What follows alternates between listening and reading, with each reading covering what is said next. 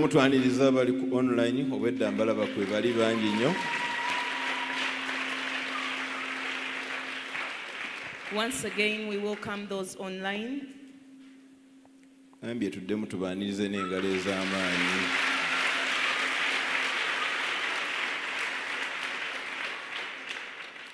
Twaniriza bali ku leediyo kuba nabo gye bali bangi ddala.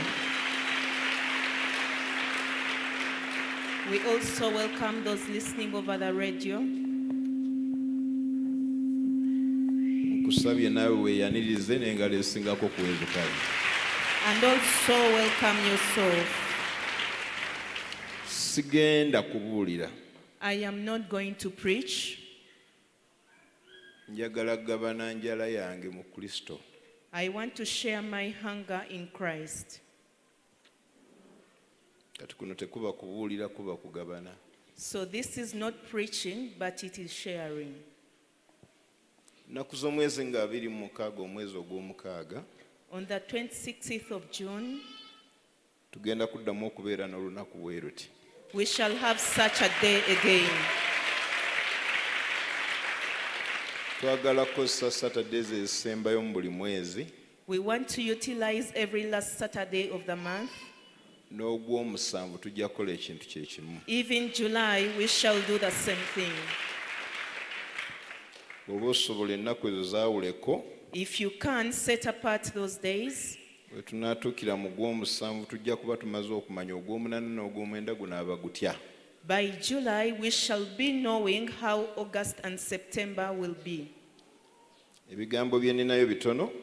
There are just a few words that I have. Y'ensonga y'okusinza Mukama. The issue of worshiping God.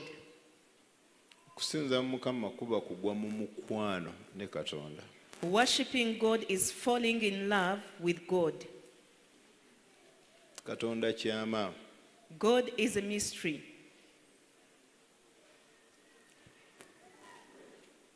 Katonda kyama. God is a mystery. Katonda ali wala. God is far away. Kyokka ataali kumpi nga weebikkudde gy'oli. But he is near once he opens up to you. Ali wala eri abamu. He is far away for some. Naye ali kumpi nnyo. But he is very close. Nga yeebikkudde gy'oli. If he opens up himself to you.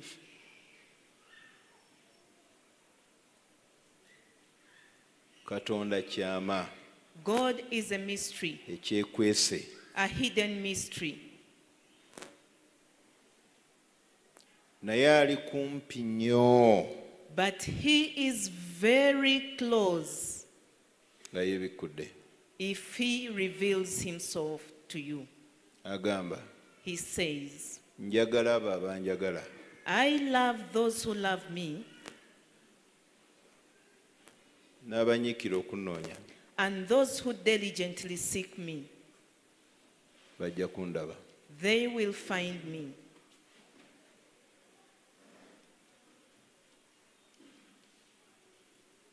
Ebeera ngero 8:17. That is in Proverbs 8:17. Njagala abo abanjagala. I love those who love me. N'abanyiikira okunnoonya. And those who diligently seek me. Bagenda kundaba. They will find me.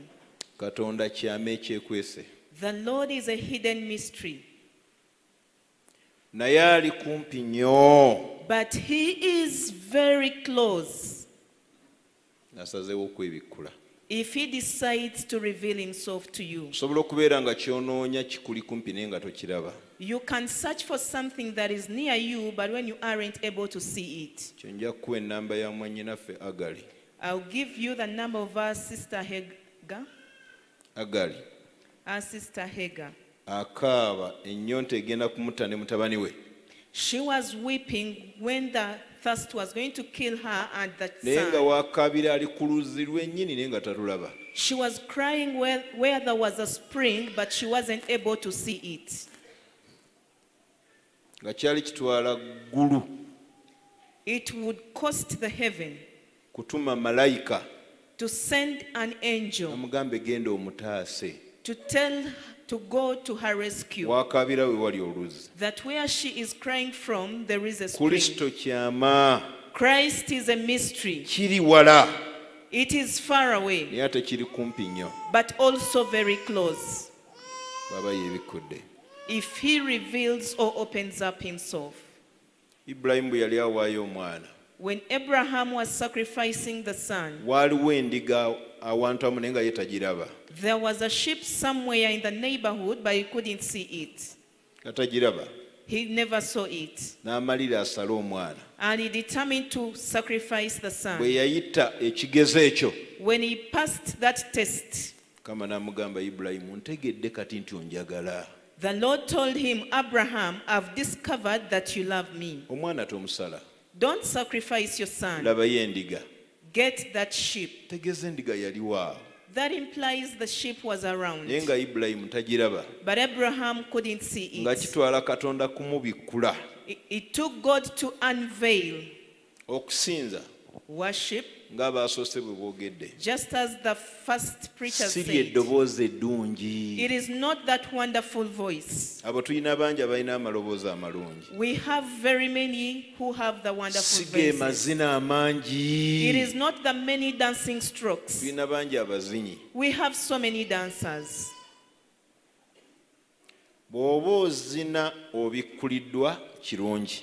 If you dance when it's a revelation unto you, that is good. Ekyo kirungi. It is very Naye good. bw'ozina just mazina tekirina makulu. But if you just dance for the sake, it has no meaning. Naye okubikkulirwa kw'ofuna wakati mu nnyimba kwe kusinga okubeera okukulu. The revelation you get amidst the songs is the most important. Okugwa mu mukwano ne Katonda nsonga nkulu. Falling in love with God is a very important issue. Kino si kumanya bwino. This is not about knowing the written. Bangi abavudde mu Bible colleges Many have got out of the Bible colleges ne theory omuyitirivu and they have a lot of theory. nga bamanyi kino ekitabo kyawandiikibwa mwaka bwe guti baali bategeeza bwe kiti ate bw'okiza mu Lwebbulaniya kitegeeza bwe kiti ate bw'okijja mu Lulatini ate ekyo kinnyonnyolwa bw'ogenda ebuziba bwakyo yali agamba teyali tategeeza kino ky'olabawo yali ategeeza kino ekyekwese Katonda tali ku leve eyo asukkawo kaawo. The Lord exceeds that level of knowing who wrote the book, what this means in this language, in Hebrew, in Latin, and all this. When you change it this side, it means this. He's greater than all that. Ebyo byonna birungi. All those are good. Naye Katonda But God kyama ekyekwese. is a hidden mystery. Osobola omugamba You can tell him kusinziira ku Lukka 2:45 that according to Luke 24:45, Mukama bikkula ku magezi gange. Lord, open my wisdom.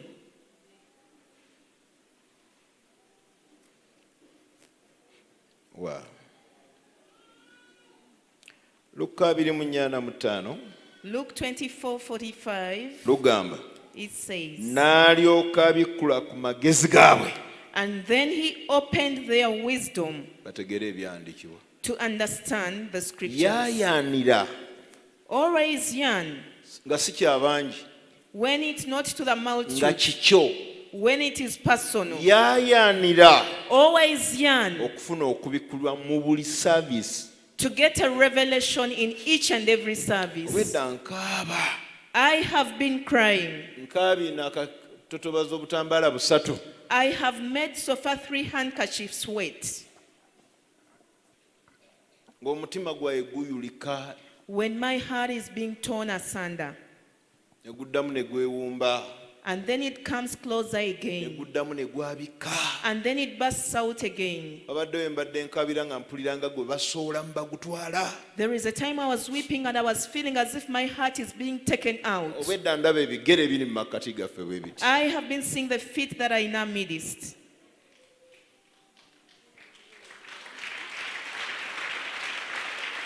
Kakintawaanya Mukama otegeeza ki?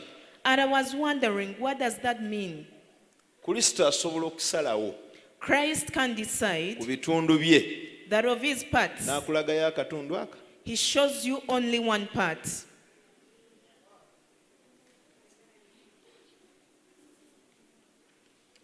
obwedda bwe nzibiriza amaaso Every time I've been closing my eyes, andaba ebigere I was seeing the bwe feet. nzibula amaaso mbirabe nga bivaawo. When I open my feet to see them, they disappear.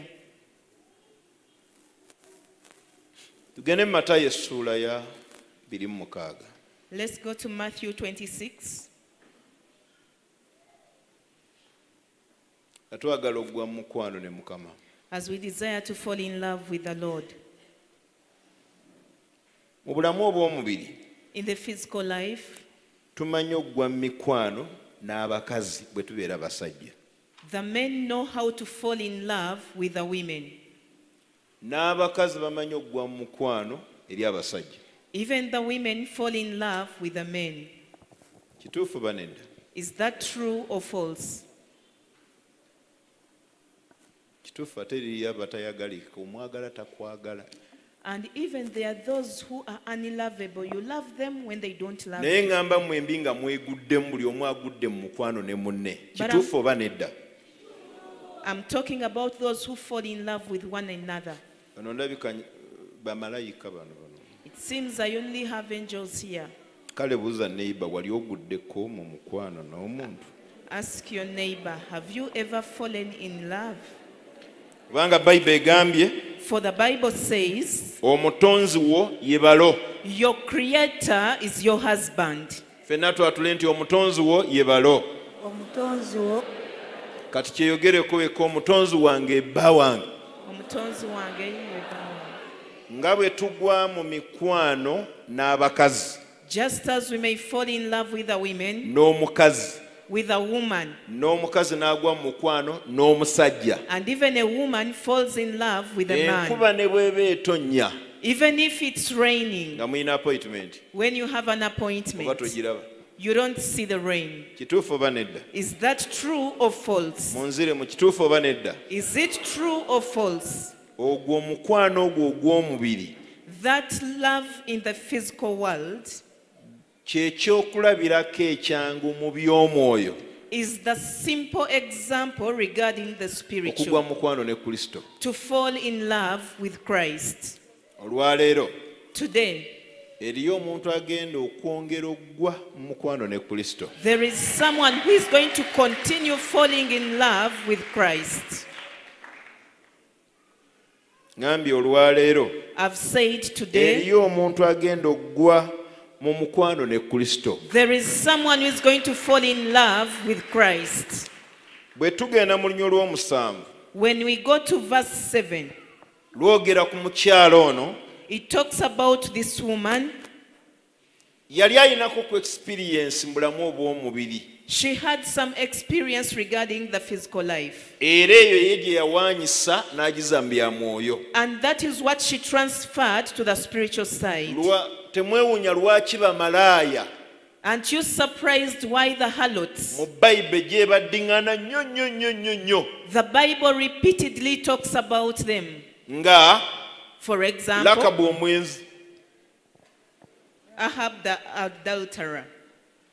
Olengera eri mu kitabo ky'abamalaaya nga gyali Do you see that in the book of the harlots is there? bw'ojja mu layini egy'ey'abantu abazaala Yesu naye mwali. And even when you come to the lineage of those who birthed Christ, is there. Nga ono gwe tugenda okusomako katono. Like this one, we are going to read about. a Abakyala little. bano baba balina ekifaananyi These eky'okugwa mu mukwano kye ki. These women have a picture of what falling in love means.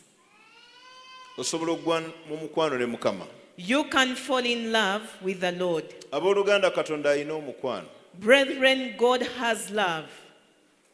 Oyagadde nnyo abantu bakwagale tebajja kutuukira ddala wali n'omatira.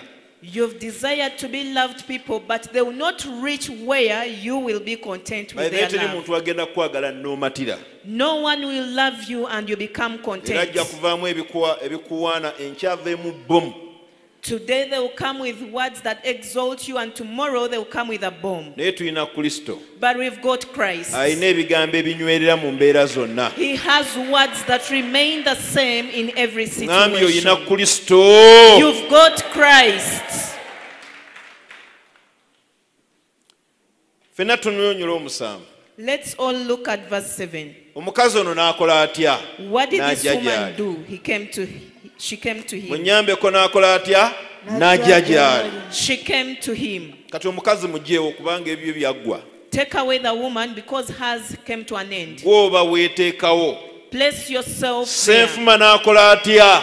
N'ajja gy'ali. And then Senfuma came to him. Weerabe nga gw'ogenda gy'ali. Consider yourself going to him. Bw'amala okujja ewa Yesu, And after coming to Jesus, yali ayina ekintu ekirala ky'ayina. there is something else she had. Bayibuli egamba yali ayina cupa. The Bible says she had a bottle. Tetulina kalicha ya cupa wano ewaffe mu Africa oba mu Uganda. In Africa, we don't have that culture of having that kind of Naye bottle. mu Bayisirayiri bagirina. But the Israelites have it. Eweebwa omwana omulenzi oba omuwala okusingira ddala nga bezize emyaka 12. It is given to a girl or a boy who was made 12 years of age. Bazadde be be bagimuwa. The parents are the ones who give it to Eba him or ya her. ssente empitirivu. And it is very costly. Bayina amafuta ag'abakabaka ag'abakabona n'amafuta ag'abantu kale ag'okusiika ebyokulya. They have the anointing or the oil of the kings, the priests, and the one that is used for frying it. Era amafuta ffe ge tukozesa okwesiiga. And the oil that we smear, Ewaabwe ge gafumba emmere nga buto. to them they use it as cooking oil. Muliza kulinaanye wayise n'akacupa ko oba nedda?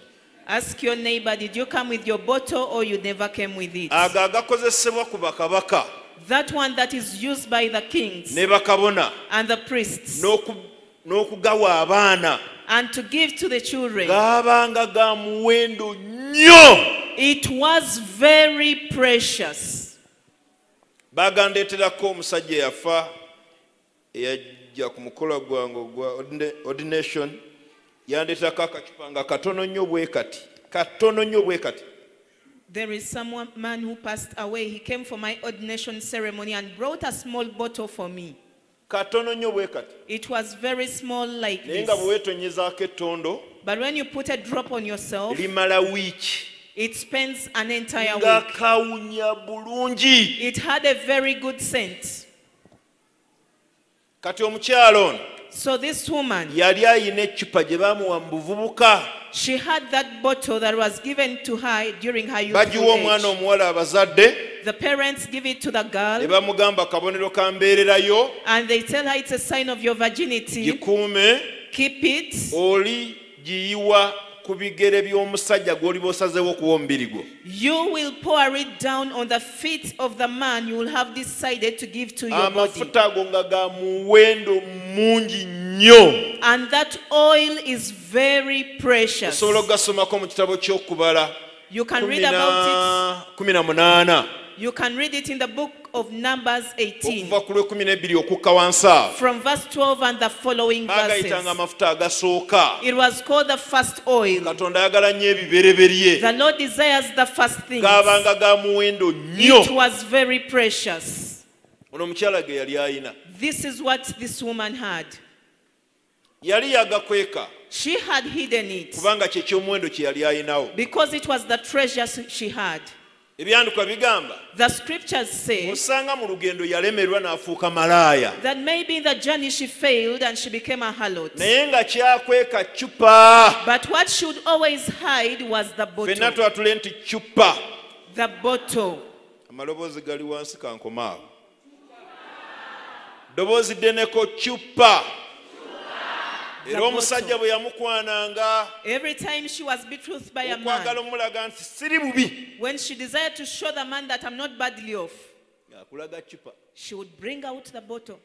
Amala okuzanyira ku bwongo After playing on your mind, tagisumulula ng'agikweka. she doesn't open it and she hides it. Yagirimbirangako abasajja mbwe akyalimberera nga takyayita na mbuzi ayita na njovu. She would tell the men that she's still a virgin, yet she already lost her virginity. Waliwo koleseeyo. She no longer has the goat, but she's an elephant. Kyukira neighbor. Turn to your neighbor. Mumbulizo oyita na kinambuzi na njovu. Ask your neighbor, do you move with a goat or with the elephant? Katono yali takyayita na mbuzi. This one was no longer moving with a Naye goat, ng'eccupa y'emutunda. but the bottle was her selling point. Siri bubi nnyo kiki. I am not badly off. What is it?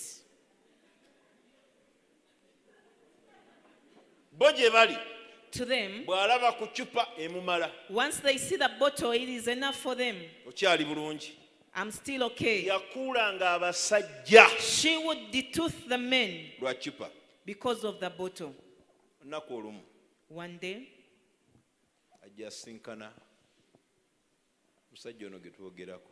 she came and met this man we talk Oba about. yawulira bigambo bye, I don't wonder whether she heard his words. oba yawulira ki, I wonder what she heard. ne wabeerawo ekintu ekyatandika okumerenguka mu ye. And something began being broken inside her.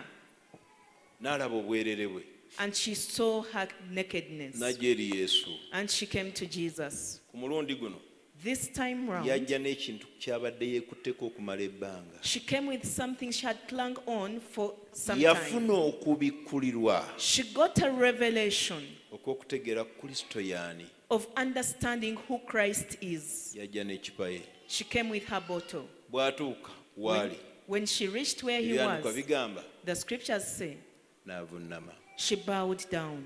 ng'alina ekintu ekimutakula, Something was scratching her. kyenyoola, It was moving around. abetentuka, She was being crushed down. asaanuuka, She was melting. aggwerera, She was being obulungi consumed. bwe budda wansi. All her beauty was going down. Bwe yatandika okumerenguka bw'atyo, When she began being crushed down ye kennyini herself, nga bw'akaaba, while crying, n'akwata eccupa, she got hold of the bottle. ye kennyini Herself, n'agisumulula. she opened the bottle. Ali ku bigere, And she was on the feet. munyambeko ali ludda wa? Ye kennyini akwata eccupa, She got hold of the bottle. n'agiyiwa ku bigere bya Yesu. And she poured it on the feet of Jesus. Ali awo afuka eby'obugagga bye byonna. She was there pouring down all her treasures. N'awulira ng'ekyo tekimala. And she felt that wasn't enough. N'aggyayo enviiri, baba n'enviiri mpanvu bwe ziti. She brought out her hair. They have very long Bamanyi n'ozijja hair. mu businesses. They even know how to get business out Bazisalako of ne it. bazirukamu ebintu bya njawulo. They cut it off and then they knit several things out N'akwata, of mujjukire it. ekimu ku kitiibwa ky'omukazi nviiri. And one of the honor of the woman is the hair. Agudde ku bigere bya Kristo. She was laying down at the feet of Ali awo Jesus. abinywegera. And she was embracing the Akutte feet. enviiri asiimuula. She got the hair and was Yesu n'ateekawo. wiping there. And Jesus put there at the feet. Omukyalo n'ayiwa omutima gwe. So that this woman pours out her heart. Mu Luka In Luke essuula eyo ey'omusanvu, chapter 7, Yesu mwe yagambira Peetero. Jesus told Peter, Peetero, Peter, Peetero, Peter, tugendewoko mangu olabewo. let us go there and we see. Luka essuula ya musanvu, Luke chapter 7, onyiri olwo lwa 36 lukulu nnyo. verse 36 is very important. Naye njagala kulekerayo ekiseera, But I want to reserve some time for you. twagala genda ku bigere bya mukwano gwaffe. We want to go to the feet of our friend. Tugenda kale, njagala genda ku bigere bya mukwano gwange. I desire to go to the feet of my friend. Otuuseyo? Are you there? N'obeera ne banno ne batakuddamu. Otuuseyo? Are you already there? Bw'atukosa omunnyo lwa 36. awo omufalisaayo omu n'amuyita okulya naye n'ayingira mu nnyumba y'omufalisaayo oyo n'atuula ku mmere. Kale laba omukazi eyali mu kibuga omwo eyalina ebibi bwe yamanya ng'atudde ku mmere mu nnyumba ey'omufalisaayo n'aleeta eccupa ey'amafuta ag'omugavu n'ayimirira emirannamiro ku bigere bye ng'akaaba n'atanula okumutonnyeza amaziga ku bigere bye n'abisangula n'enviiri ez'oku mutwe gwe n'anywegera ebigere bye n'abisiiga amafuta ago. Awo omufalisaayo eyamuyita bwe yalaba n'ayogera munda ye nti omuntu ono singa abadde nnabbi yanditegedde omukazi amukwatako bw'ali era bw'afaanana ng'alina ebibi. Olwana Yesu n'addamu n'amugamba nti, Simooni, ndiko kye njagala okukubuulira. Kiki? N'agamba nti, omuyigiriza yogera. Waliwo omuntu eyawolanga naye yalina baabanja babiri, omu ng'abanjibwa eddinaali 5 n'omulala 5. Awo bwe baali nga tebalina kyakumusasula n'abasonyiwa bombi. Kale ku abo alisinga okumwagala aluwa? Simooni n'addamu n'agamba nti, ndowooza oyo bwe yasinga okusonyiwa ennyingi. N'amugamba nti, osaze bulungi. n'akyukira omukazi oyo n'agamba Simooni nti olaba omukazi ono nnyingidde mu nnyumba yo n'otompa mazzi ga bigere byange naye ono atonyezezza amaziga ge ku bigere byange n'abisiimuuza enviiri ze tonywegedde ggwe naye ono. Njagala osaze kagambo ako nga Yesu anenya Simooni. Underline that part when Jesus was rebuking Simon. Simooni nazze dda mu nnyumba yo. Simon, I already came into your house, tonywegedde. but you haven't kissed me. Manya amakalu g'ekigambo kino? Do you know the importance of this Kyangu nnyo word? presence ya Mukama n'ebeerawo mu service. It is very easy for the presence of God to be in a Kigambo service. kye kimu n'akyogera laba ono tanywegedde. But look at this one. He has not embraced me. Munyambeko Peetero mu service mu nnyumba omwo yalimu? Was Peter in that house? Yesu amusongako ng'amugamba onywegedde? Does Jesus point at him saying that you've embraced me? Amugamba tonywegedde. He says you haven't kissed or embraced Naye me. y'ono omukazi But this woman anywegedde. has kissed me or embraced me. Njagala abanjagala I love those who love me, n'abanyiikira okunnoonya. and those who diligently seek me. Tugende ku Nnyulwana mu 5 abooluganda. Mbadde nsaba otwale omutima gwa Yesu mu byawandiikibwa bino. I request you to take the heart of Jesus in these scriptures. Kyangu nnyo okubeera mu saaviisi It is very easy for you to be part of the n'osigala service, ng'okyama gukavuma gusibwa. and you remain just looking around. Yesu n'agamba laba ono And then Jesus says, look at this one. tanywegedde. You haven't Mu embraced saaviisi me. y'emu In the same service, n'agamba laba ate ono he says, but look at this other one. anywegedde. This one has embraced me. Wandiika kano. Write down this. Okusinza si ky'abangi, Worship is not for the many. ky'omu. It is individual or personal. Ekyandikwa kye kimu kisobola okukola n'olwaleero. The same scripture may be applicable today. Onywa oluddako buli omu tulusome n'eddoboozi ddene lwesomero ng'olusomera emmeeme yo wagambye watya? Tonywegedde ggwe Aha. naye ono we naakayingirira tannalekayo kunywegera bigere byange. Wangi? Gulupusi ziri mmeka ezo? How many groups of Abantu people? bali bameka abo? How many people are there? Omu amugamba onywegedde. He says to one that you have Ate gwe embraced me, tonywegedde. and you have not embraced me. Ntidde Katonda. I am afraid of Mu God. nkolagana yaffe naye In our relationship with Him, musobola okubeera ku kitanda kimu. you may be on the same bed. Omu n'awulira Katonda, One feels the presence of omulala God, n'awulira magombe. and another feels the presence of the hate. Nkiddamu. I re-echo. I re-echo this. Ebintu by'omutonzi waffe The things concerning our Creator, bya ssekinomu. they are individual. Babiri basobola okubeera ku kitanda kimu. Two may be on the same Omu bed. n'akyalirwa ggulu, One gets a visitation of heaven, omulala n'akyalirwa magombe. and another is visited by the hates. Babiri baliba ku kitanda kimu. Two will be on one bed, Twalako omu. and I will take one. Oyo ali ku leve ey'okugwa mu mukwano nange gwe ntwala ate mmumanyi. The one at that level of falling in love with me is the one I take, and I know that person.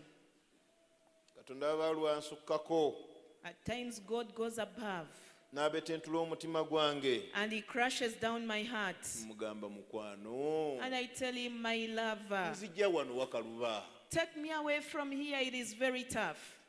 Nzijja wano wakaluba. Take me away from here. It's very hard. Ensi si nyangu. The earth or the world isn't easy. Ng'owulira kikususeeko. And you feel it is beyond what you can handle. Tonywegedde. You haven't embraced me. Yesu asobola okukigamba ekyo. Can Jesus tell you that? Yesu asobola okitugamba ekyo. Can Jesus tell us that? Zibirizaako katono ku maaso go. Close your eyes for a while.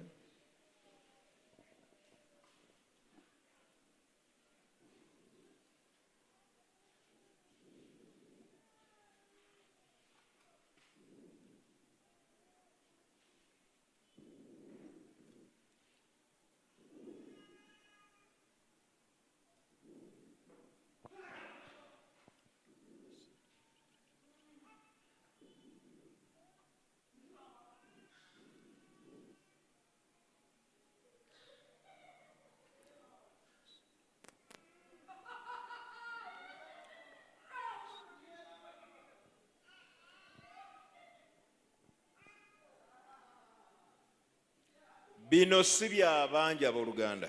This is not to the crowd. Ku mulundi guno This time round, si byakugamba yimirira. it is not to command you that Naye stand up, njagala okkirize akuluŋŋamye ky'obozzaako. but I want you to accept him to lead you of what Ojja is kuba to, waddembe to be done ogalamira next. okwate ku bigere bye.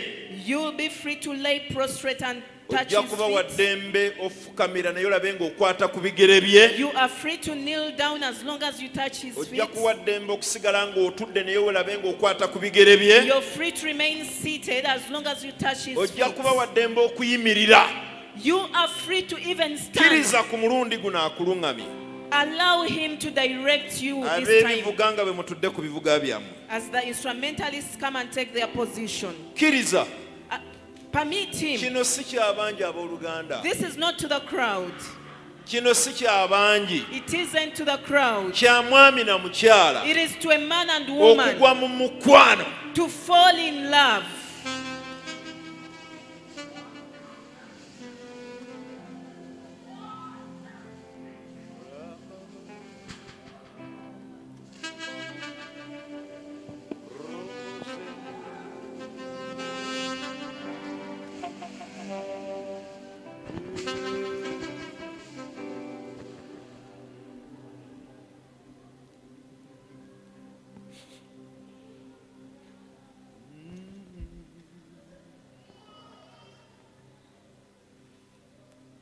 Yesu gwe mwana buli lulimi lunakusinzanga.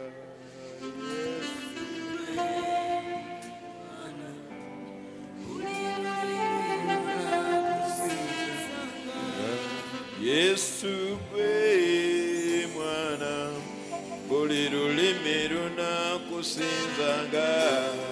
Yesu gwe mwana buli lulimi lunakusinzanga. Yogera gwe mwana buli lulimi lunakusinza Mukama.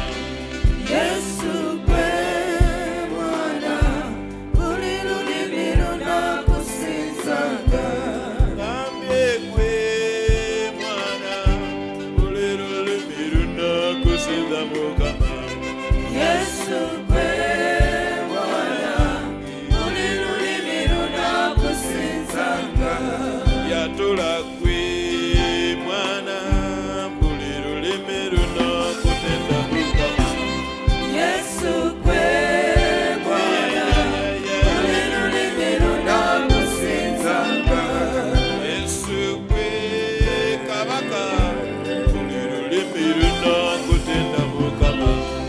Yesu gwe Yatula buli lulimi lunakusinzanga.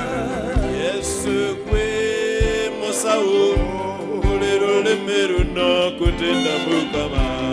Yesu gwe Yatula nawe buli lulimi lunakusinzanga. Yesu gwe mukwano gwange buli lulimi lunakutenda Mukama. Yesu gwe Ingalo buli lulimi lunakusinzanga. Yesu gwe magezi buli lulimi lunakutenda Mukama.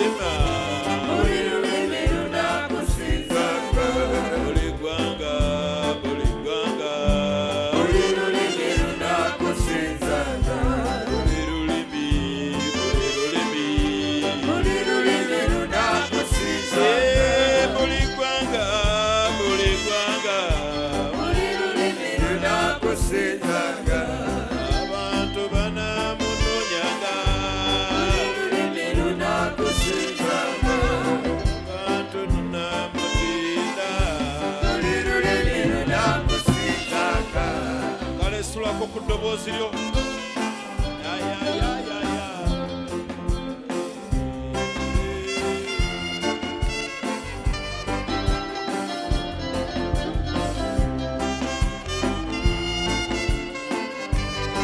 oliwaddemu okufuna oluyimba olulwo omugambe luno lwenkuleetedde nze nga nze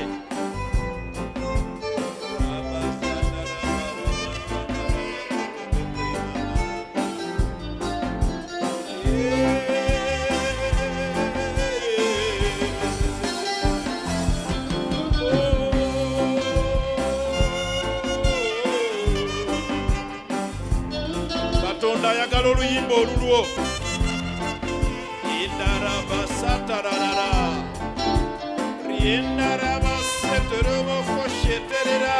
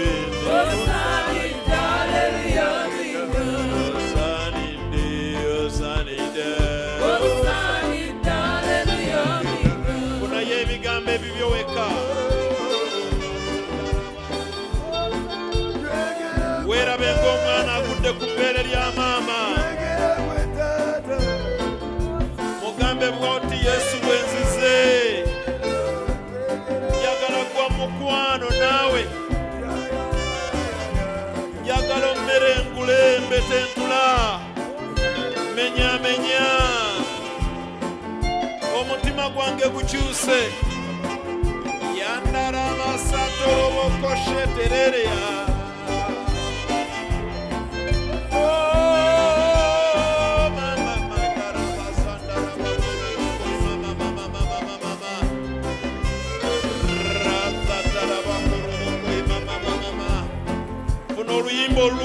funa oluyimba olwoweka mukama akwanirizanga gwe weerabe ng'ogudde ku bigere by'obisiimuula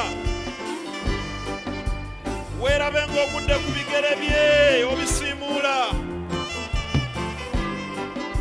rasendere yandarabasatarabakoroboshinama mugambe nazze wano ku lwo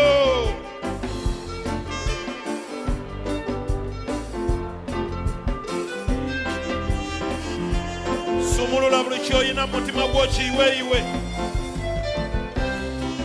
bikula obuziina bw'omutima gwo bumuyiire mugambe bwe nti bwenfaanana kino kibadde kimalawo nenjagala gwoba malawo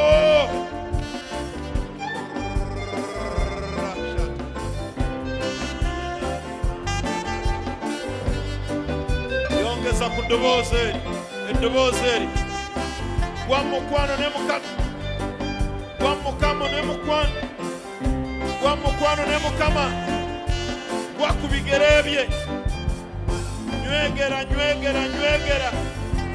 agambye njagala abo abanjagala njagala abo abanjagala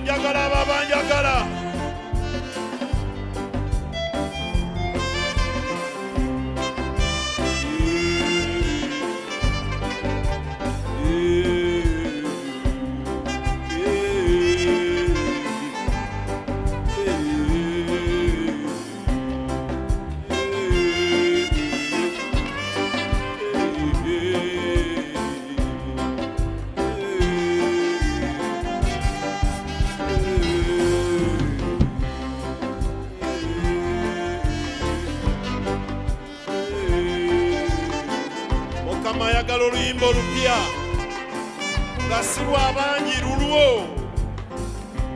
mukama ayagala oluyimba olulwo rayenderere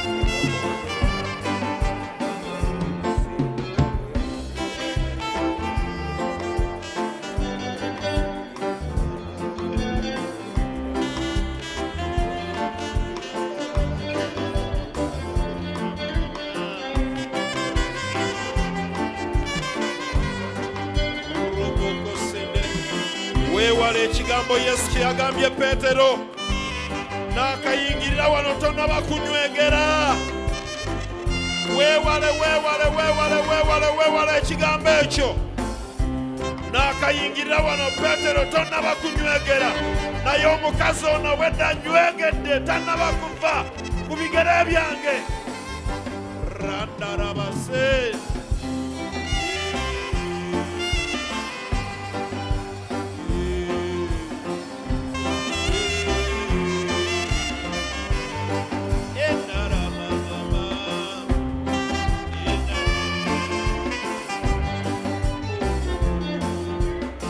mukwano ne mukama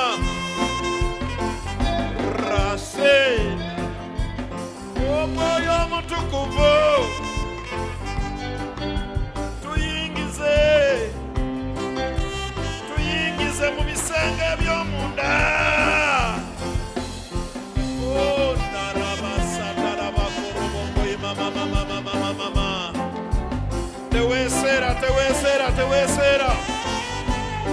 laluka maaso ga Mukama.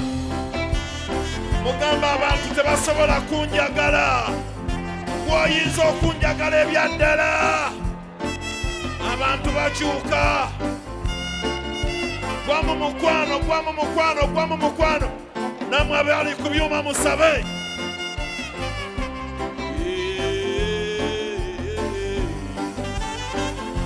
Yeye kayinza okusonyiwa ebibi byo. Yesu agambye Petero n'akayingirira wano tonnaba kunywegera. Yesu ayagala abamunywegera. Yesu njagala kunywegera. Njagala kunywegera ebigere byo. Njagala okunywegera omutima gwo. Njagala okunywegera endowooza yo. Njagala okunywegera entambula yo. Njagala okunywegera ekigambo kyo. Njagala okunywegera amagenda go. Njagala okunywegera ebibonoobono byo. Njagala nkunywegere. Njagala nkunywegere. Njagala nkunywegere. Njagala nkunywegere mukwano. Nzija mu bangi. Nzija mu bangi. Nzija mu bangi. Nzija mu bangi. Mukama nzija mu bangi. Mukama nzija mu bangi. Twala. Twala. Twala. Twala. Twala. Twala. Twala. Pisa. Buli wonna wali ekiziiza. Pisaawo. Nandarabakorobo seterebe ya nararararara. Nywegera.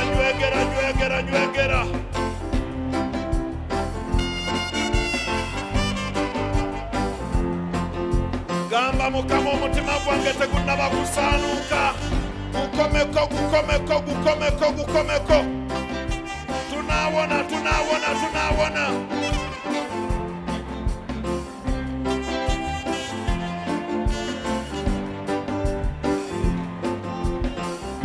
Nywegera weerabira kuli nange. Bino bya mutonzi wo yebalo. Omutonzi wo yebalo. Namwe abali ku mikutu nywegera omukwano.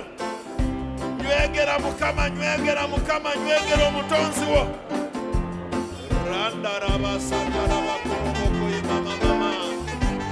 Oliwaddembe okuwaayo oluyimba.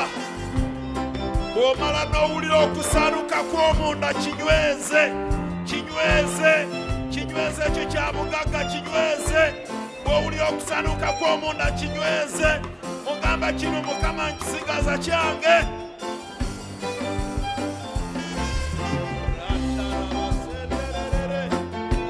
Gamba Mukama tuwanyise emitima. Ogwange guntawanya. Tuwanyise omutima. Tuwanyise emitima.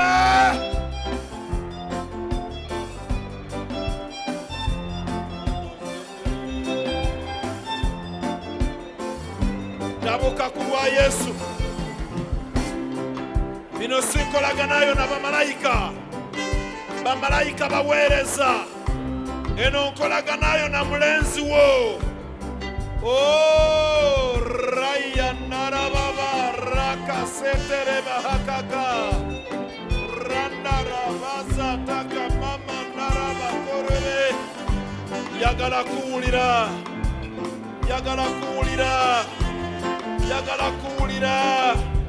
Sobola kwetuusaawo wooli.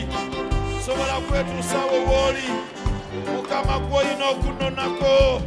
Nze simanyi wawe weekwese. Nonako. Mukinnya gyendi nonako. Mukinnya ky'ebigambo gyendi nonako. Mukinnya ky'ebigambo bye banjogerako Mukama nonako.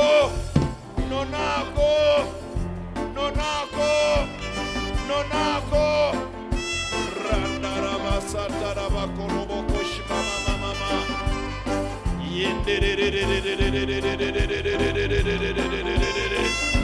Tosirikira mu kaseera kano. Yesu agambye Petero wazadde wano naye obwedda tonnaba kunywegera. Peetero nkuvunaana ekyo.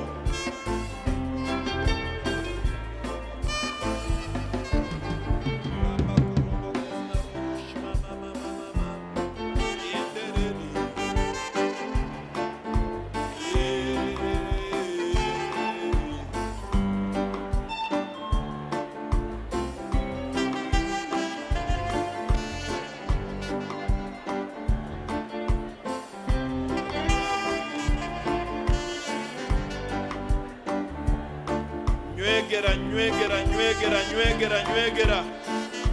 Yiwayiwa obwerere bwo. Yiwayiwa obwerere ku bigere bya Yesu. Mugambe bwentu bwenfaanana. Bwentu bwenfaanana. Yiwayiwa obunafu bwo yeyekayaniriza abanafu. Yeyekayaniriza abanafu. Yiwayiwa ebibi byo yeyekayaniriza aboonoonyi. Yeyekayaniriza abatamanyi. Abantu tebaagala basiru, tebaagala batamanyi, baagala bamanyi. Yesu yekayaniriza abatamanyi.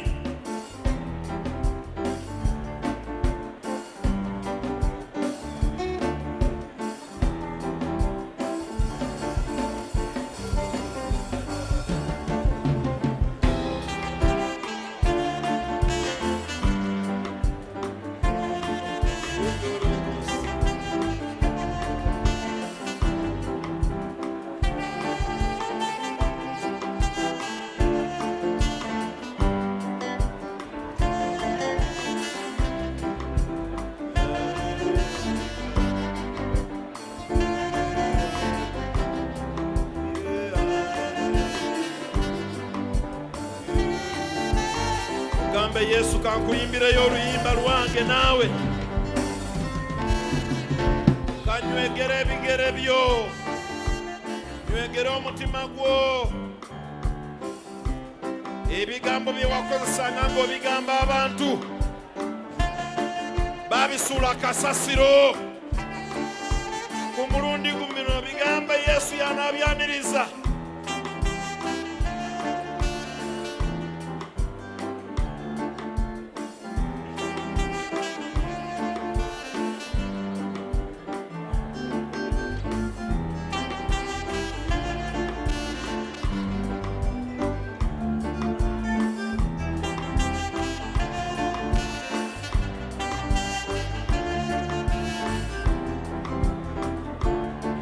Oba owulira oli mu kinnya, weeyite kowoola erinnya ly'oligambe.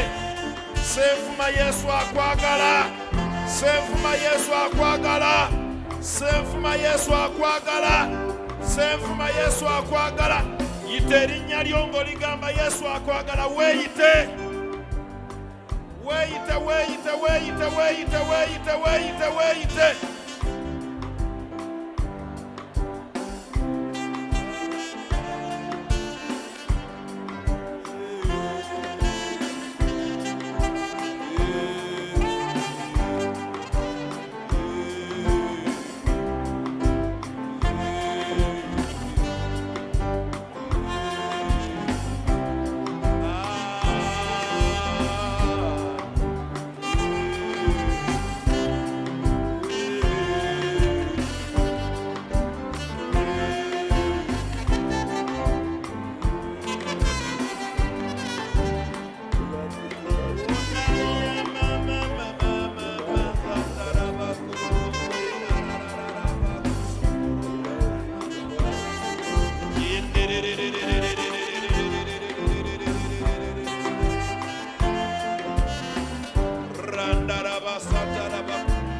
Oliwadde mbogena maaso gena kwebaza.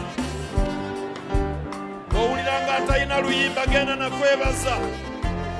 Bw'owulira ng'oluyimba oluggwako genda na kusinza.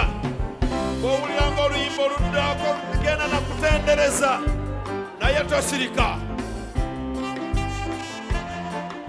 Yandaraba seterebe.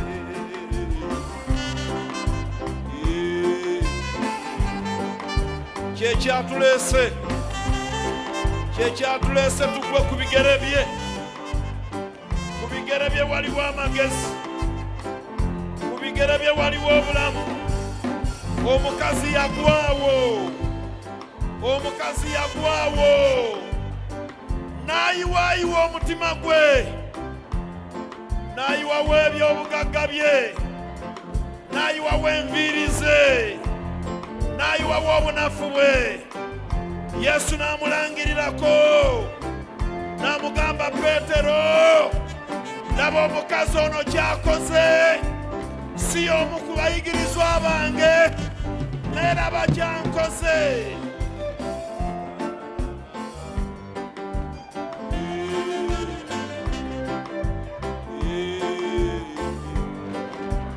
Mukama yalina future yo, Mukama yalina future yo, Mukama yalina omusajja wo, Mukama yalina mukazi wo, Mukama yalina obugagga bwo. Mugambe yogerayo ekigambo kimu, ku lw'amagenda gange naawona, naawona, naawona, naawona, naawona, naawona.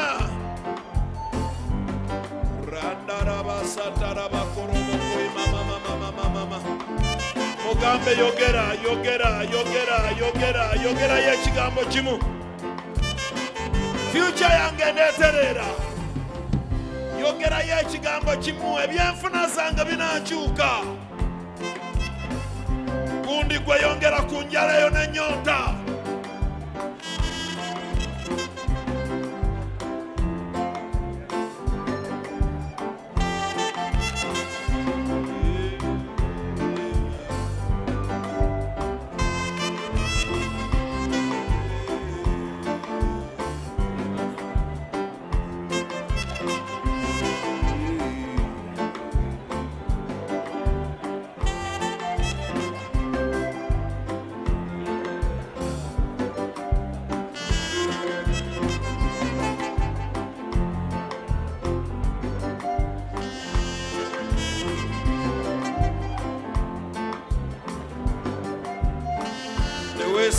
Teweeseera.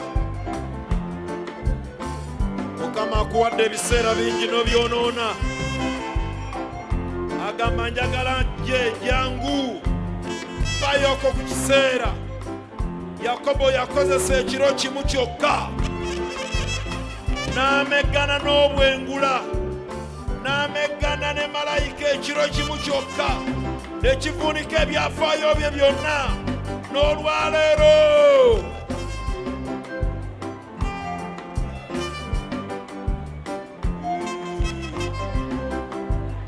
tokowa,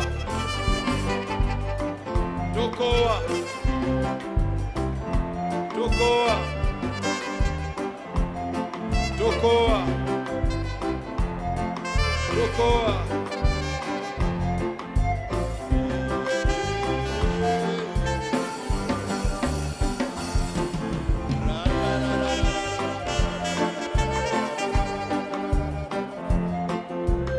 Mugambe Mukama nange nkomaako, nange nkomaako, nange nkomaako. Mukama koma ku byafaayo byange, koma ku byafaayo byange, koma ku ndabika yange, koma ku byensimbi zange. Baako eriya y'obulamu gy'ogamba Mukama agikomeko.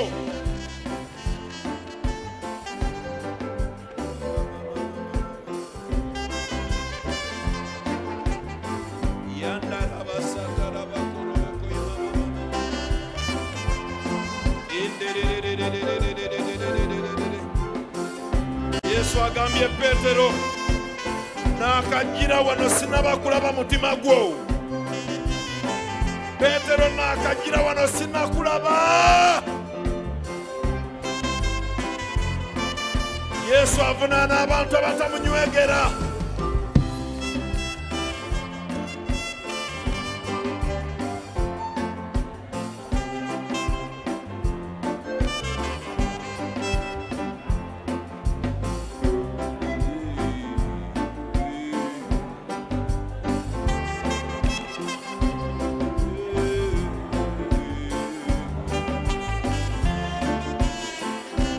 Mukama tannakowa nawe tomukowa. Tannakowa nawe tomukowa. Mugambe kankweyongeze. Kankweyongeze. Kankweyongeze. Kankweyongeze.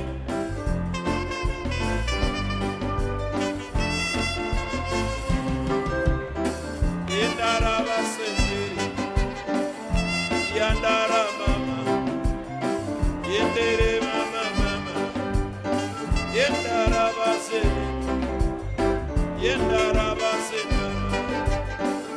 yendara base, rapo shendere, yandara base, yendara base, yendara shake mama, rasheterere.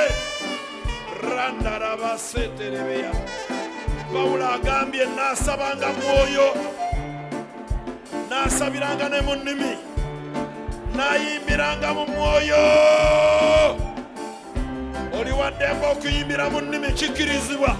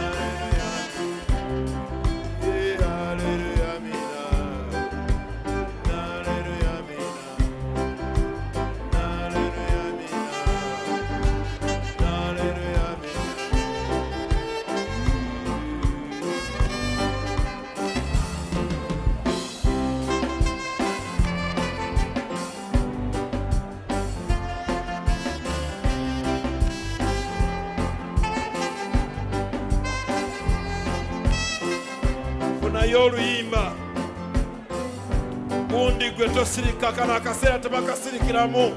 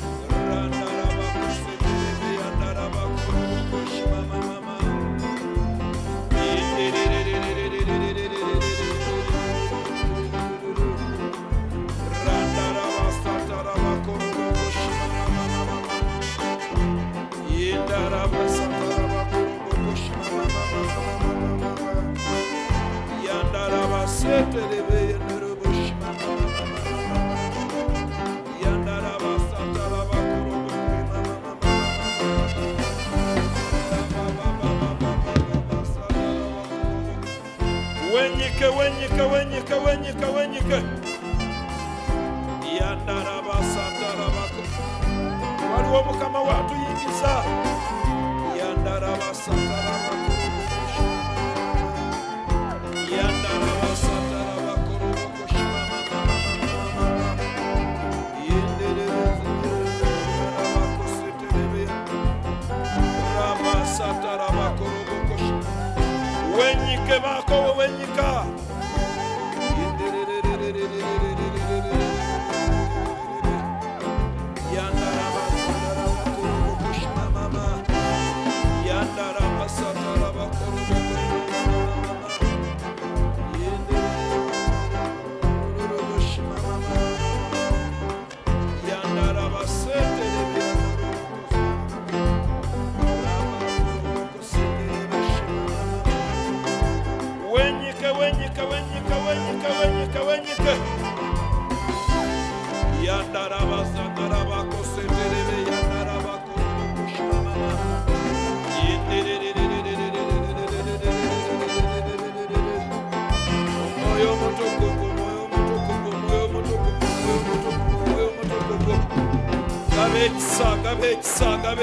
gabekisa mukama gabekisa ku bantu bo enkuba ey'omwoyo etonyeko waguza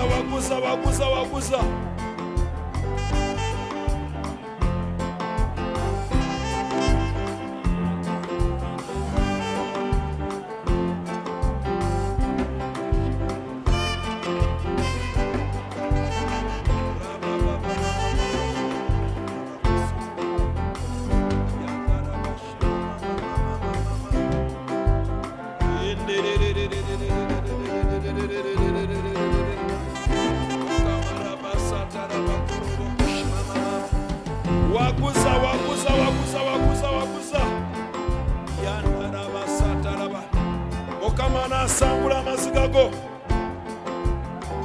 yendarabasi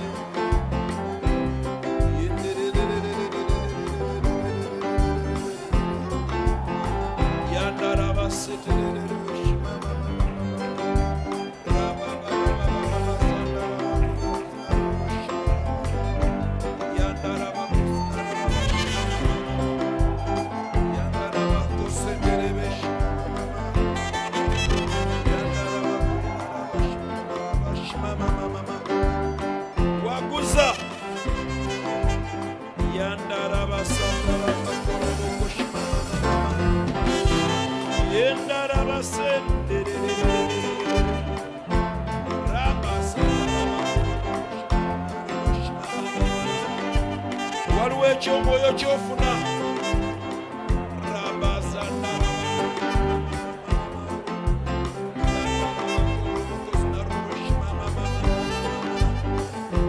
mugambe mukama mbotola olwaleero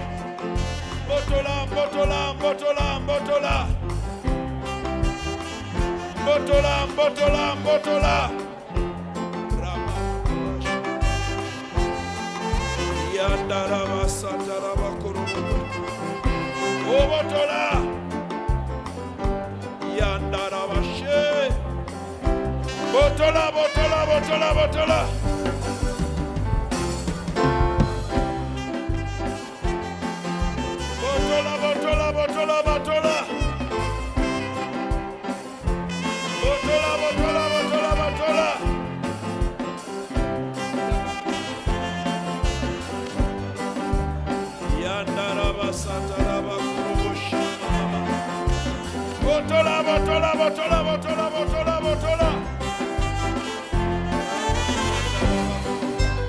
enkuba ey'omwoyo ekutonyako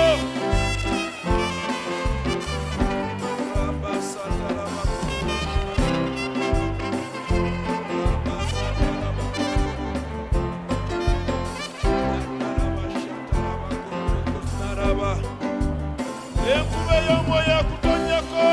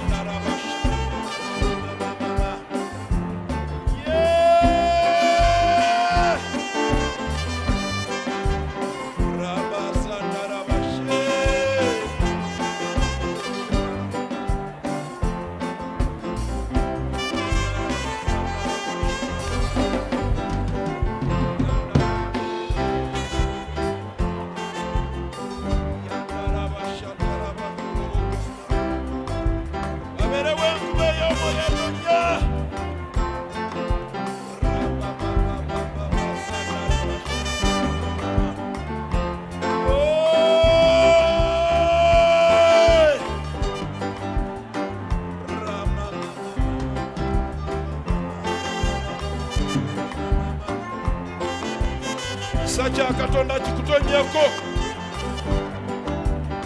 Ekisa kya Katonda kikutonyeko.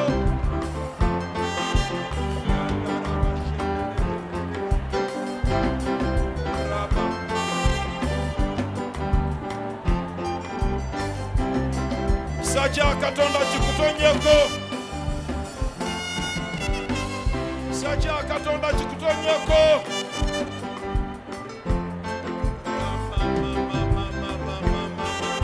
Fukamira wansi, fukamira wansi, fukamira wansi.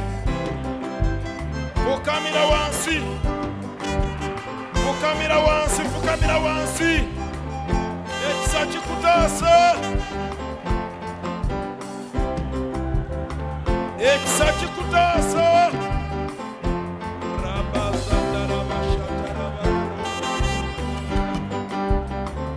Oluggi lukuguliddwawo.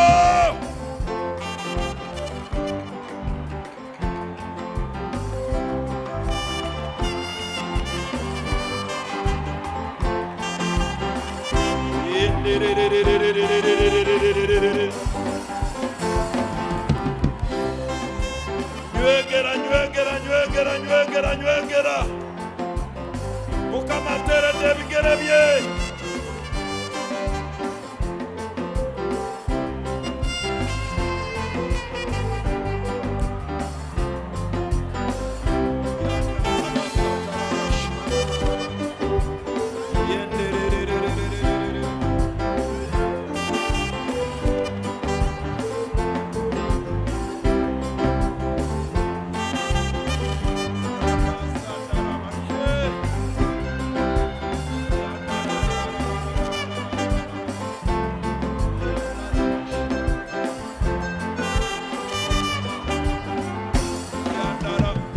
Mugambe Mukama nange.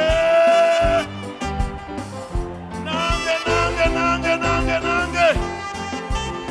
Nange. Mukama nange olwaleero. Nange olwaleero. Enkuba entonyeko.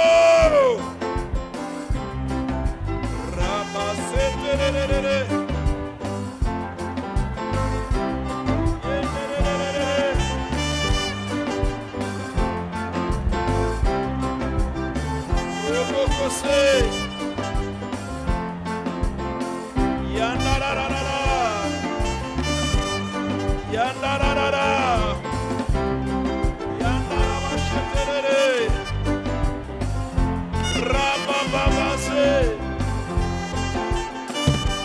Saba, Saba,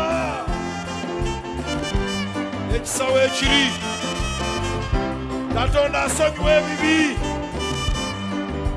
Katonda asonyiwa ebibi. Omukisa gwa Katonda gukujjidde.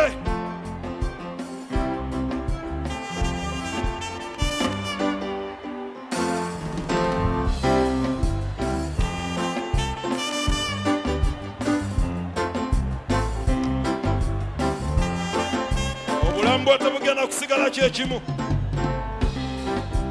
Obulamu bwo tebugenda kusigala kyekimu.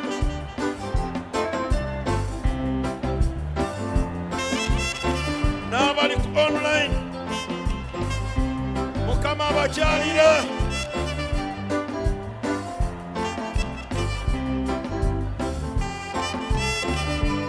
Mukama abakyalira.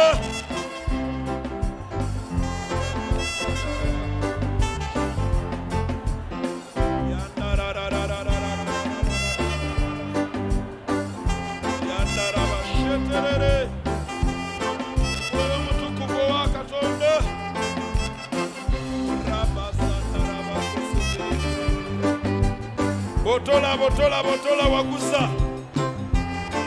Waguza.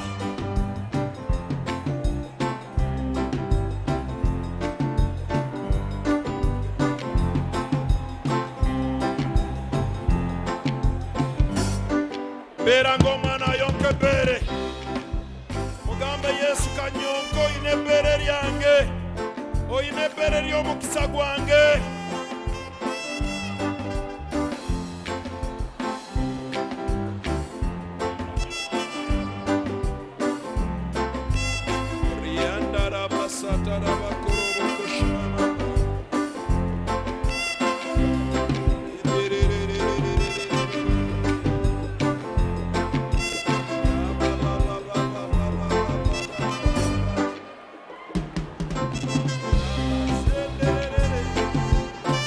tugambe Mukama leka tuwanyise omutima njagala kuwanyisa mutima naawe ogwange guntawanya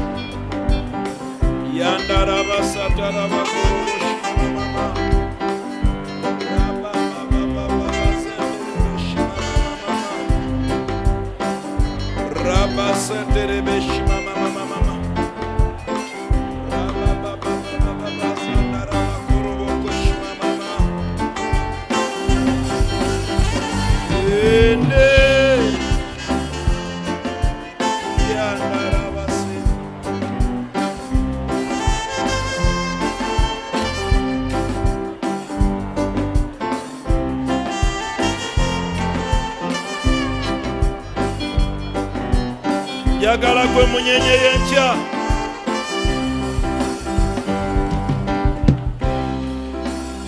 genda maaso rabasatara bakurubo kushimama yandara basatara bakurubo kushimama Yesu agambye Petero naze wano naye obwedda tonnaba kunywegera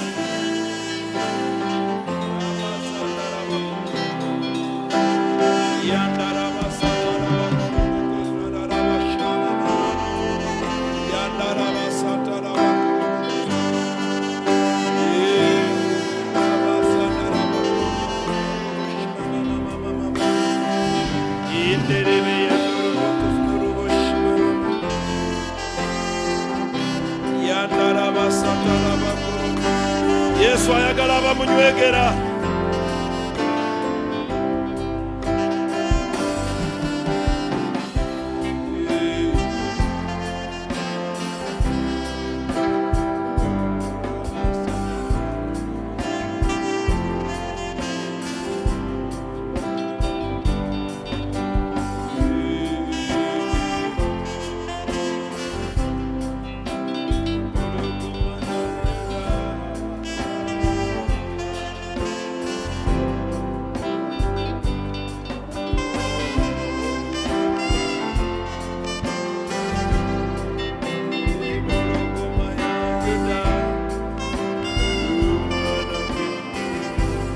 oluyimba olwo otwalira Yesu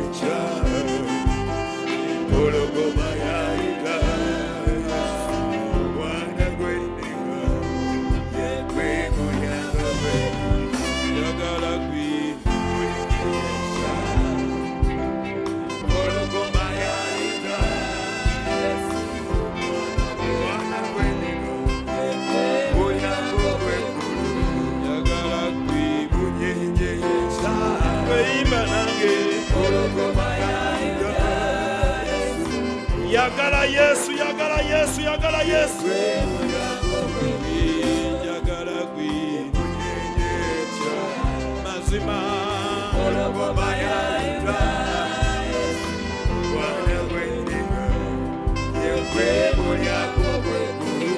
Yagala gwi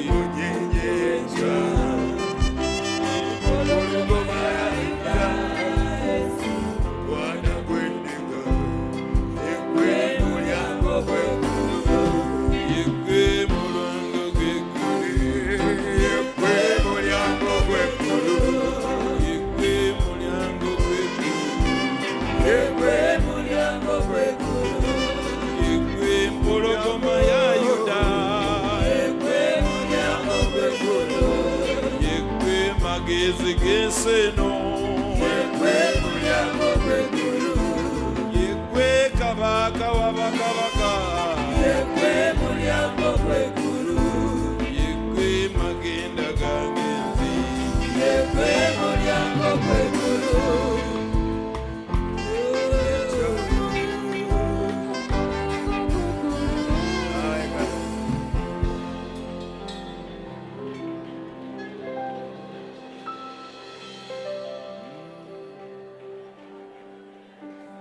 kisa kyo kinsanze nga bwe ndi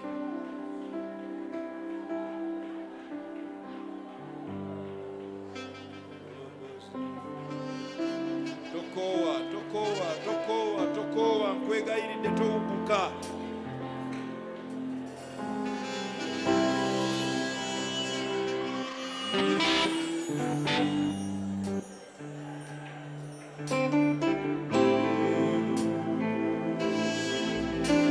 bayibuli eragira abakubi b'ebyuma ebivuga bakubise magezi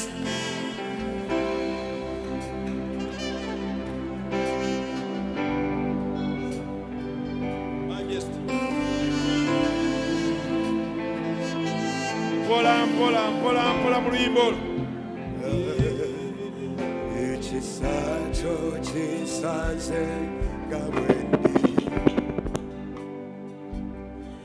somunafu nompa obulamu ekisa kyo kinsanze nga bwe ndi somunafu nompa obulamu ekisa kyo gundi gwe yatula bw'oba walokoka lwa kisa yatula omunafu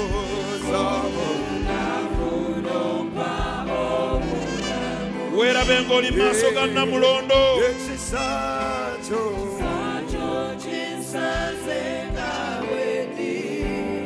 somunafu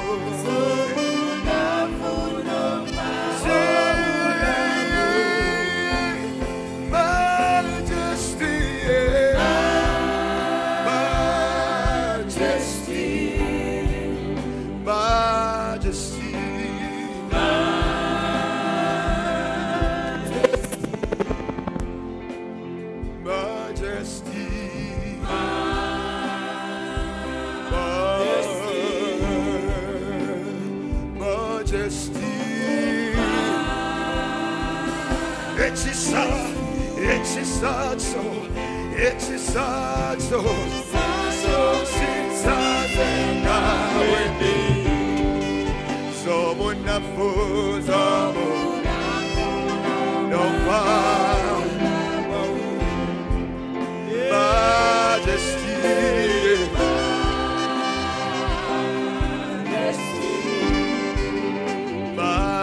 majesty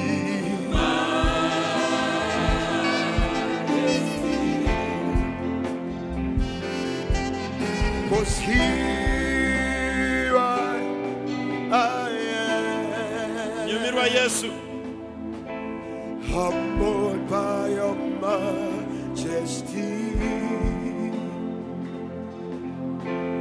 covered by your grace, so free.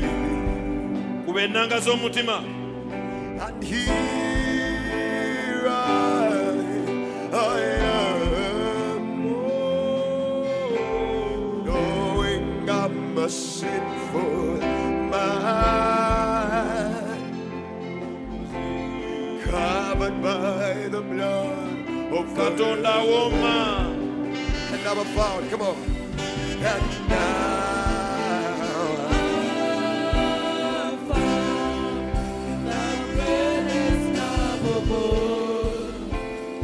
He is made since you laid down the line, the greatest sacrifice.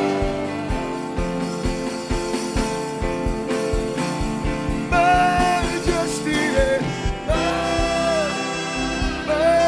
majesty, majesty, majesty, majesty, majesty, majesty,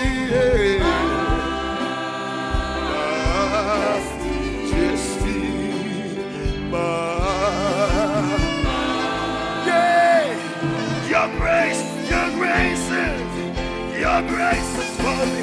Your grace is for me, just as I am.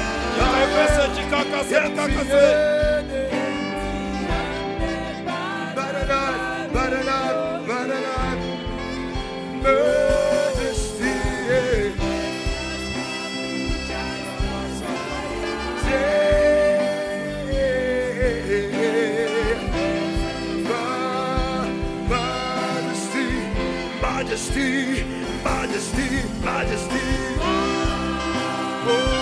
Yagala Yesu, yagala Yesu, yagala Yesu, yagala Yesu. It's a sad soul, it's a sad soul, Jesus, take away me. So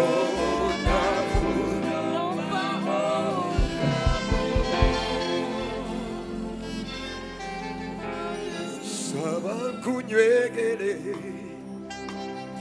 wesibuko yabyonna sagala kunywegere Yesu akigambye Petero tewanywegedde saba kunywegere kisabe wesibuko y'obulamu kyedi sagala kunywegere mberega mu mutima gw'obuna saba kunywegere eddoboozi lyongerako mu bbanga wesibuko ya byonna sagala kunywegere mbere yimusa mikono saba kunywegere emikono gisituleko sagala kirala saba kunywegere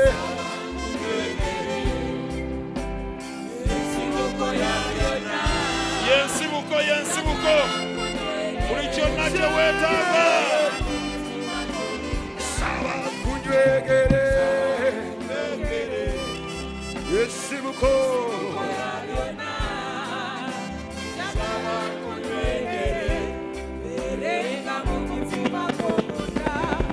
oh Yesu tuwanyisa obulamu ompa obulamu Oh Yesu tuwanyisa obulamu sarararabosa oh Yesu tuwanyisa obulamu ompa obulamu Oh Yesu sawa yakuwanyisa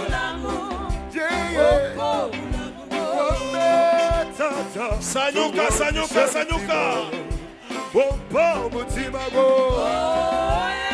waliwo ekibotose wamatata engalo mpola ompa obulamu bwo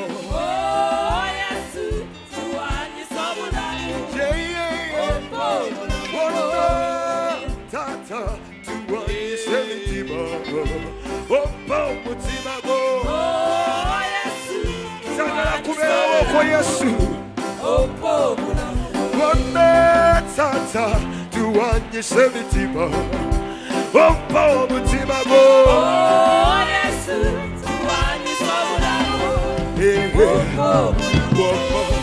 omutima mulimba nnyo era mulwadde ani ayinza okugukyusa emigugu gye netise kimenya naye nzize tuwanyise oh Yesu tuwanyise emitima ompa omutima gwo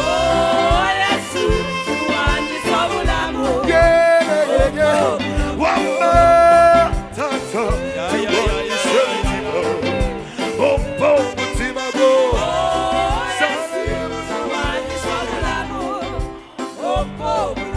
waliwo bino ebimenya tulwanyise emitima ompa omutima gwo Oh, Yesu, tuwanyise obulamu.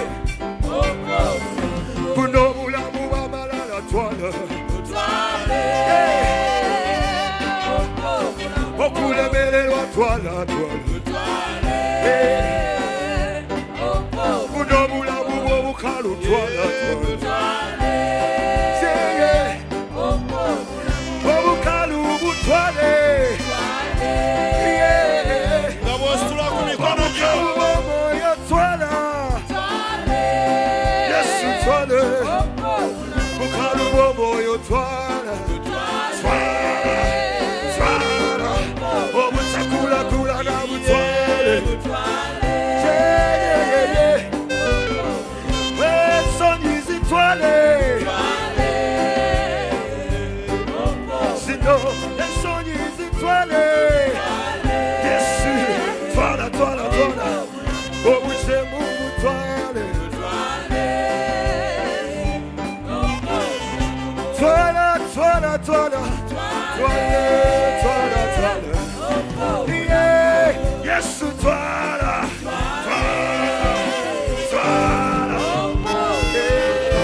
engalo n'endulunga bya mukama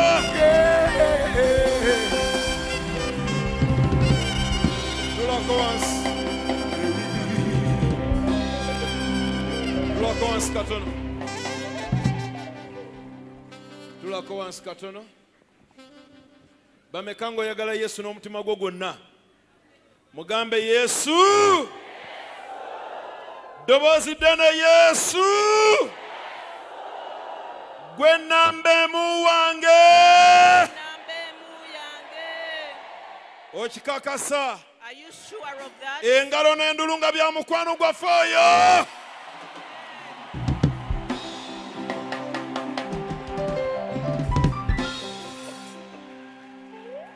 twagala kumaliriza We want to conclude. teeka emikono mu bbanga Lift up your hands. mukoole nti yesu Jesus, ddoboozi ddene yesu Jesus, njagala nkwagale I desire to ddoboozi love lyonna you. njagala nkwagale I desire to love you. loozi aluwa loozi nabagalalwa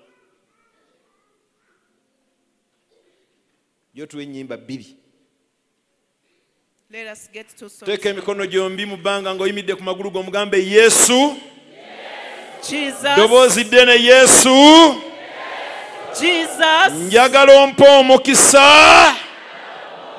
I desire you to bw'onompa bless me. omukisa When you bless me, dawe bakyayimiridde bano bagambe mujje eno maama bw'onompa omukisa when you bless me, njagala mbeere omukisa I desire to be a eri blessing obuweereza buno to this ministry, kyogeze maanyi eri obuweereza buno to this ministry. enkuba ey'omwoyo entonyeko Let the spiritual rain fall upon me. mu linnya lya yesu In the name of Jesus. tufune ennyimba ebbiri nga tumaliza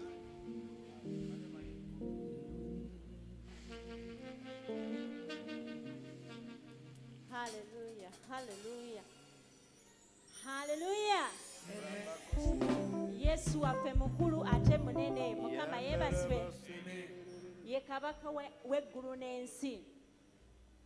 Ai Mukama oli mukulu oli munene. Ai Mukama oli mukulu. kola obunnabbi okuyita mu nnyimba zino Ai Mukama oli mukulu oli munene. Ai Mukama oli mukulu oli munene. nga bw'ojjayo ekiweebwayo kyo Mukulu oli munene. leka kandiko nga bw'okaleeta wano Mukulu oli munene. Atonyesa enkuba oli mukulu oli munene. Ai Mukama oli mukulu oli munene. Wanjagala taata oli mukulu oli munene. Ai Mukama oli mukulu oli munene. Wansimulula oli mukulu oli munene. Ai Mukama oli mukulu oli munene. Wagala nnyo taata kuba omukulu oli munene. Ai Mukama oli yatula yatula yatula yatula.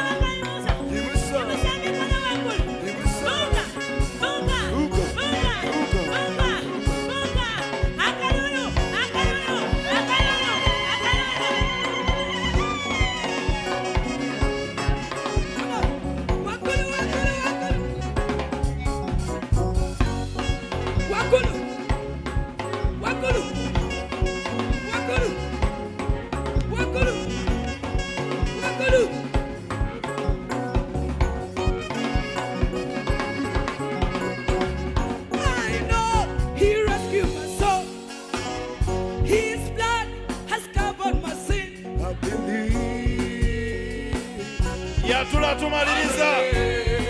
Langirira langirira langirira. My shame is taken away, and my pain is hidden in His name. I believe. Yes, I believe. I believe. Say it again. I know. I know. I know He rescued my soul. His blood has covered my sin. I believe. Kiriza kiriza kiriza kiriza. I believe. My shame is taken away. Everybody. My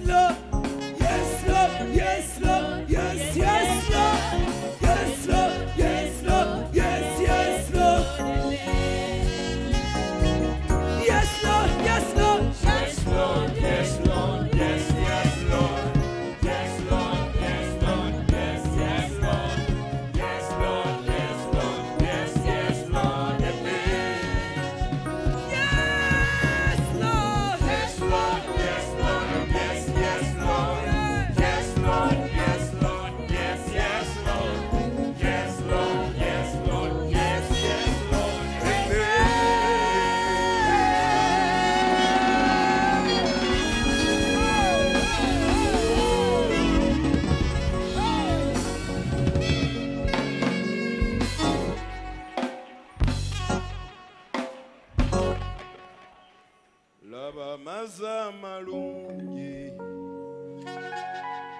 gakulukuta gasumulula gawitende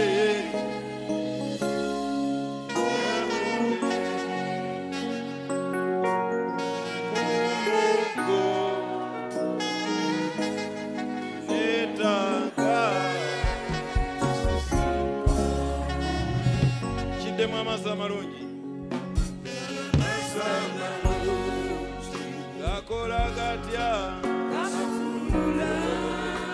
umagenda go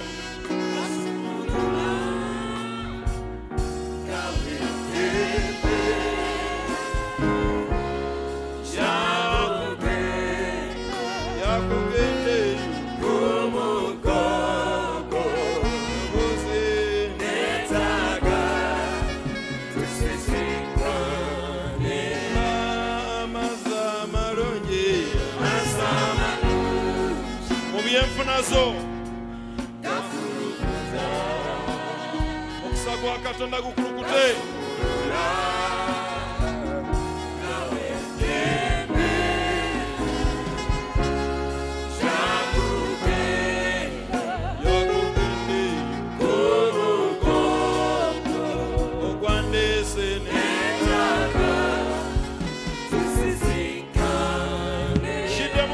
Maza marungi eddoboozi mu bbanga mu by'omwoyo ganaakulukuta kitegeeza kikiririzeemu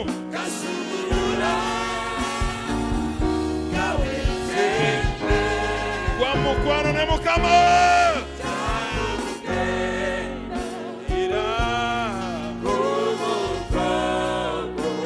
olwaleero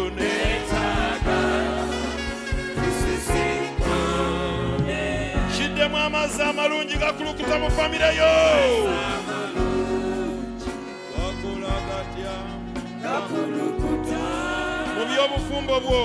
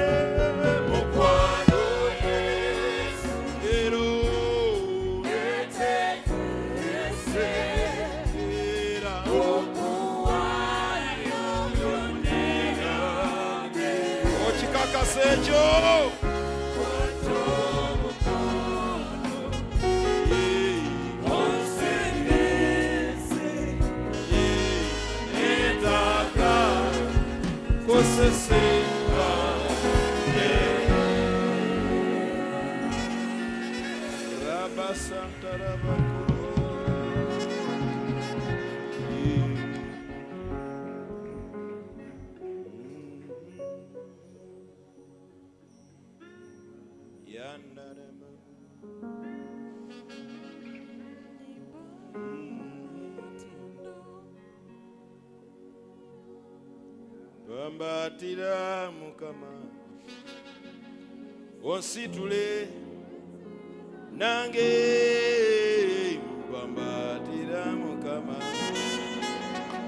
omponye serembe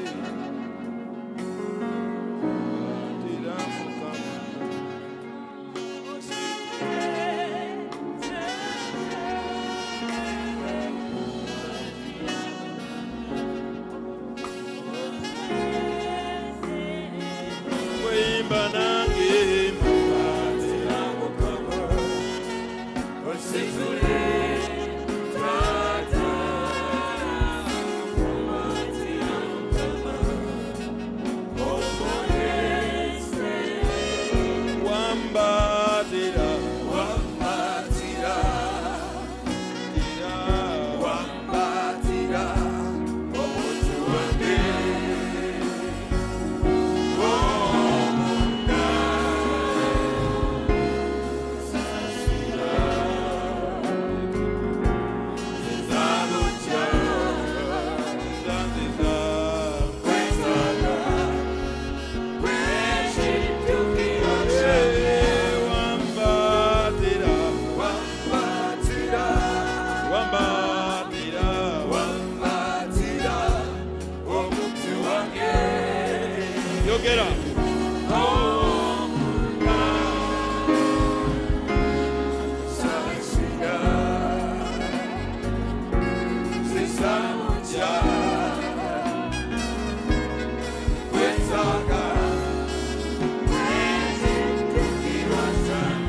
Ekitiibwa ky'Omukama, ekitiibwa ky'Omukama, kyogere.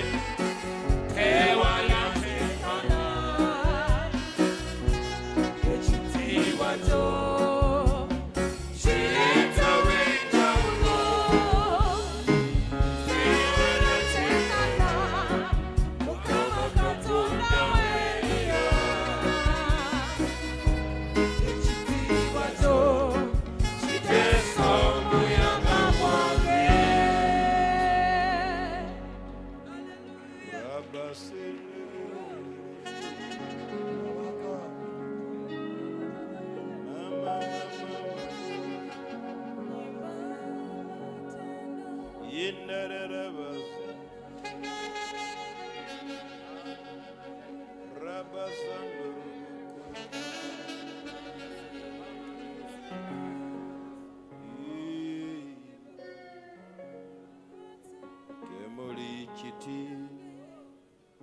Bwamu magezi wadde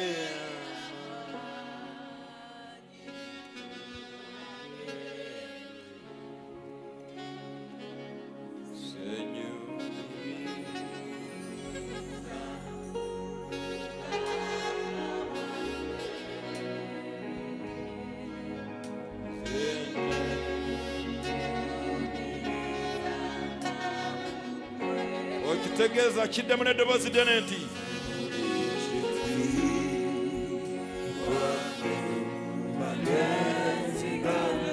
maloboozi gokka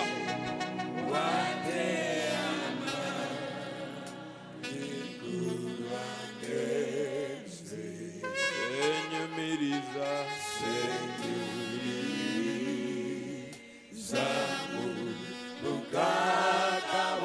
kubanga obugagga bujja gy'oli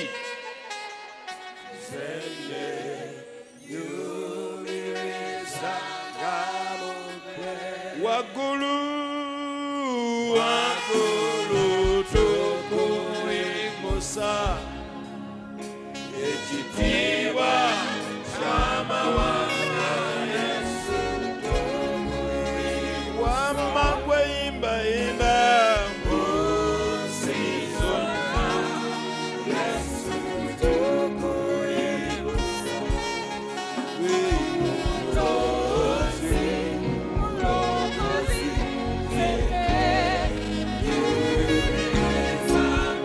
Stula waggulu waggulu waggulu waggulu waggulu masimbo ekitiibwa ky'amawanga Yesu era gwe yimbayimba mu nsi zonna Yesu tukuyimusa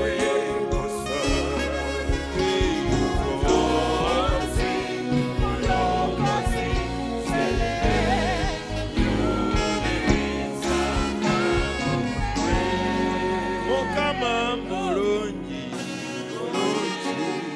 Yesu mulungi ayogera bulungi Mukama mulungi wamma mulungi ngambye mulungi nnyo imba mulungi makubo ge malungi nnyo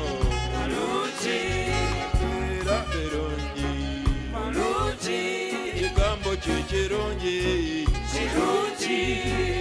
era birungi kigambo kye kirungi wamma birungi kiseera kyonna imbe ekiseera kyonna